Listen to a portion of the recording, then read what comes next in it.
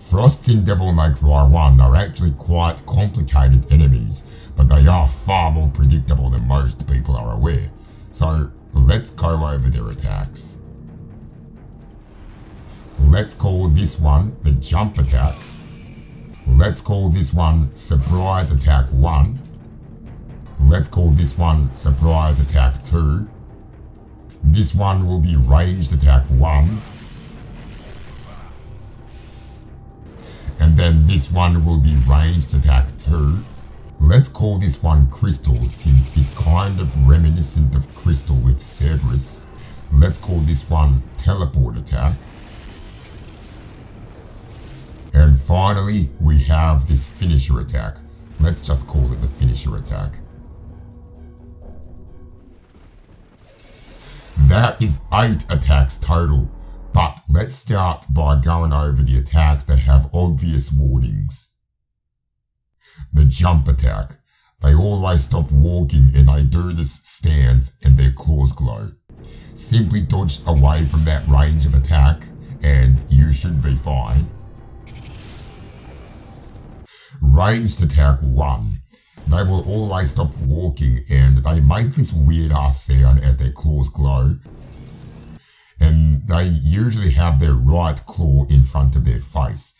For this attack, they attack twice. Once with their right claw and then once with their left claw. Make sure to dodge to the side instead of back or forward or straight up, because they have amazing vertical tracking since they always shoot 4 shots with each claw, but their horizontal tracking isn't that good. Ranged attack 2. Same thing, they always stop walking and they make some weird ass sound as their claws glow, but this time they have both claws in front of their face. For this attack, they attack with both claws at once and it's only 1 hit, so you can easily dodge however you want.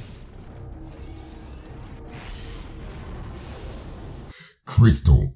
This one does not have audio cues, so you really have to keep your eye on them.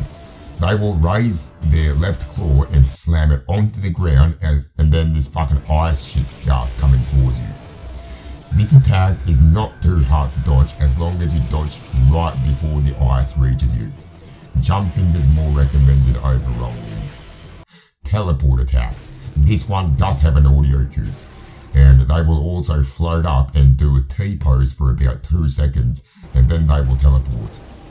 Unlike in Devil May Cry 4, this one will actually hurt you if you're in its path of teleportation. Rolling is recommended over jumping. Rightio, now let's go over the attack patterns. If you're close enough to them, they will always start out with a jump attack.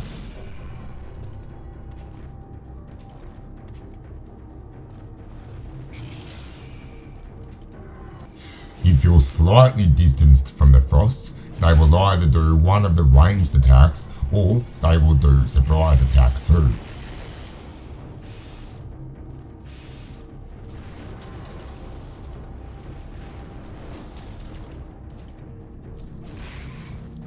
If you are very far away from them, like if you're further away than the Frosts could possibly reach you with surprise attack 2, then they will either do one of the ranged attacks or they will do the teleport attack or crystal, depending on the encounter. In the sewers in Mission 7, and in the ship in Mission 12, and in the underworld in Mission 20, the Frosts never do the teleport attack, and they only do crystal.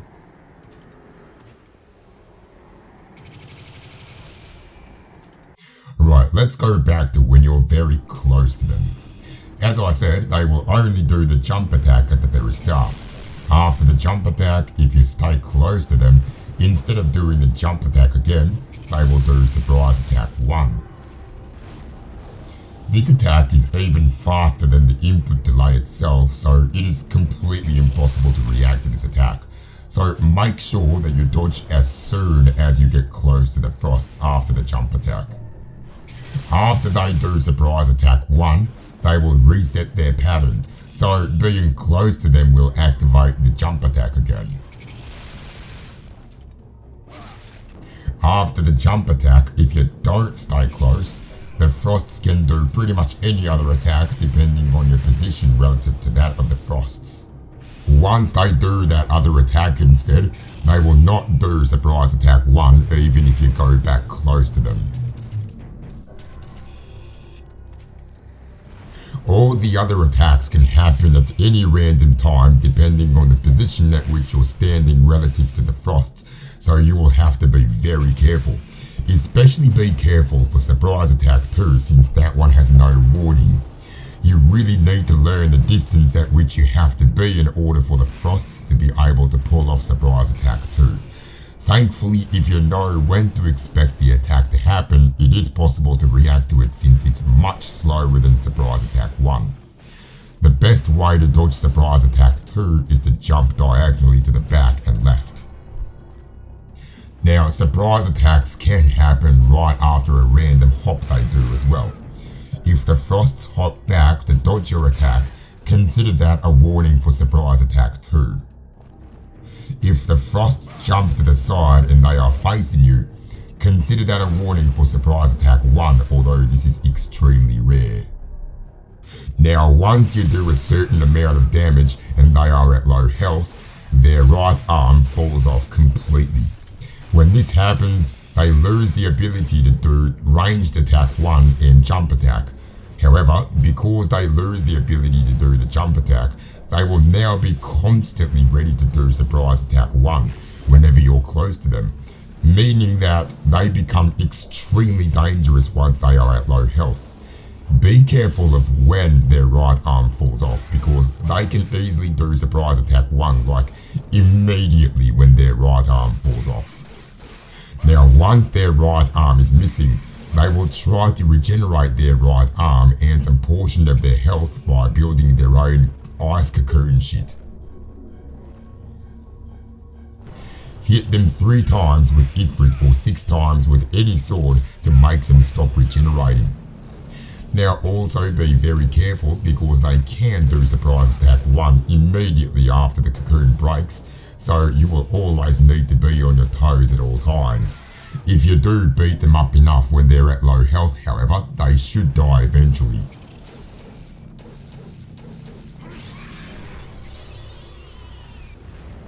Finally, and very importantly, if you take a lot of damage and your health bar is red, then the Frosts will detect that and they will get even more ferocious.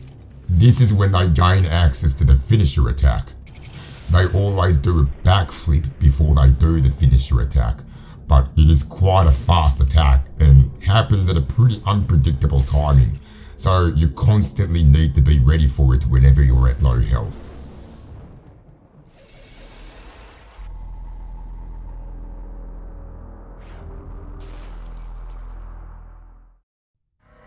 Right, so now that we know the exact anatomy of the Frosts, let's actually do the battle. So, try to follow along and see if you can actually read the Frost's movements. So, if you actually do a fucking fully charged meteor, you can insta-kill them. And if you do it, if you align it very well, you can do an insta-double kill. Isn't that pretty cool? Look, that guy's doing the jumping attack.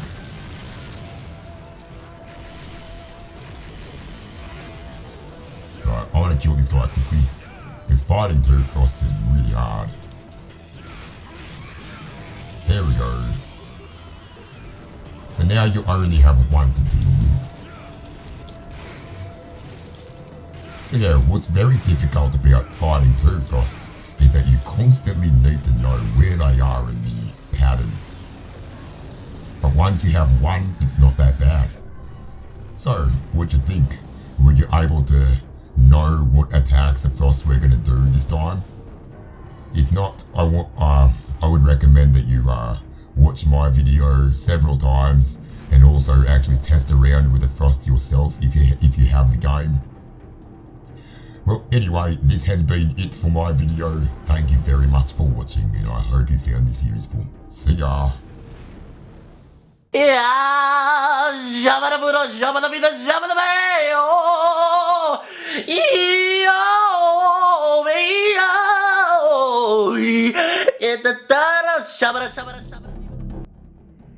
Right, hey guys, so I just made a new discovery at the very last minute before I uploaded this video.